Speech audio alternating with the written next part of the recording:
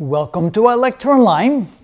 So the Hubble law is such an important law in astronomy, I thought it might be a good idea to do a set of videos on that and get into it a little bit more, a little bit deeper, and get a little bit better understanding of the significance of the Hubble law. So what we're going to do here is first relate that to the concept of the expanding universe. Going back in history, back in 1917, Vesto Slipher, working under Parcival Lowell, measured the spectrum of a number of galaxies and determined that almost all of them were redshifted.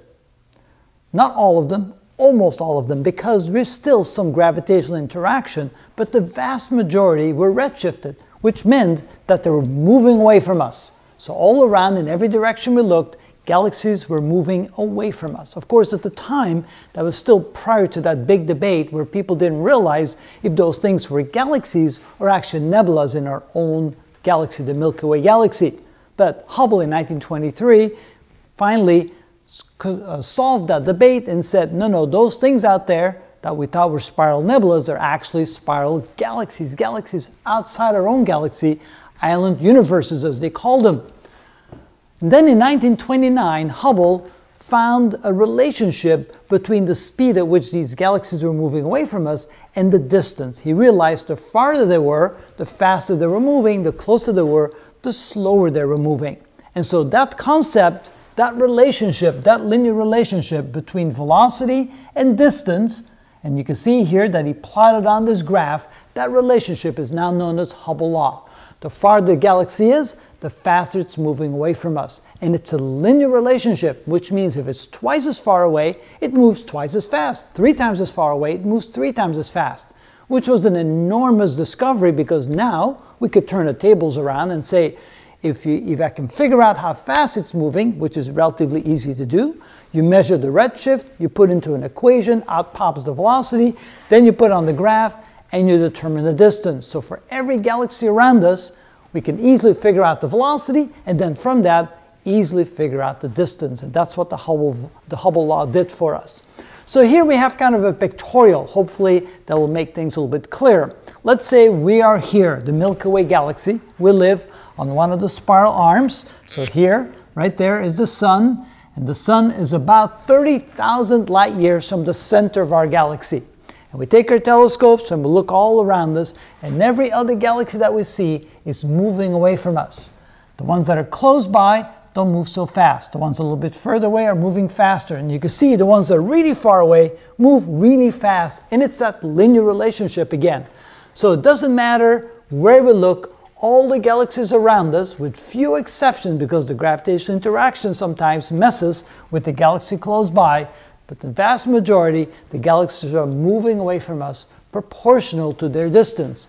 The speed proportional to their distance. Again, twice as far, twice as fast, 3 times as far, 3 times as fast.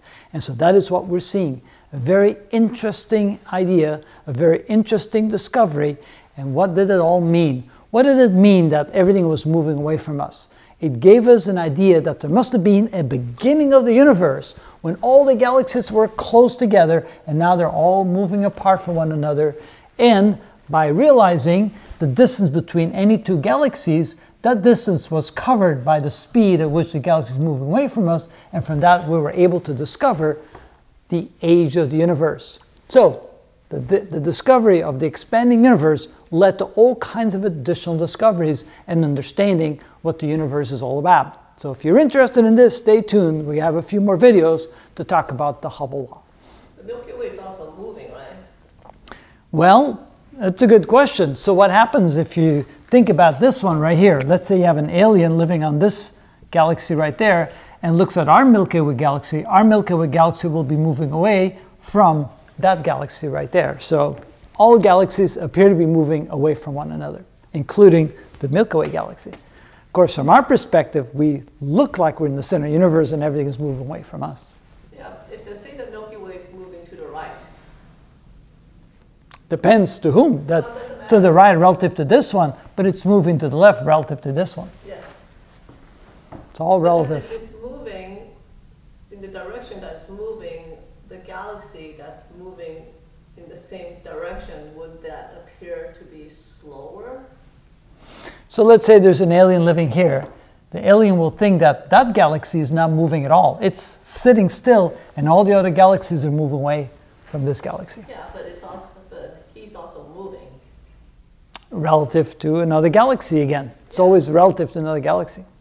But the other galaxy's speed is not changed depending on which way his galaxy is moving?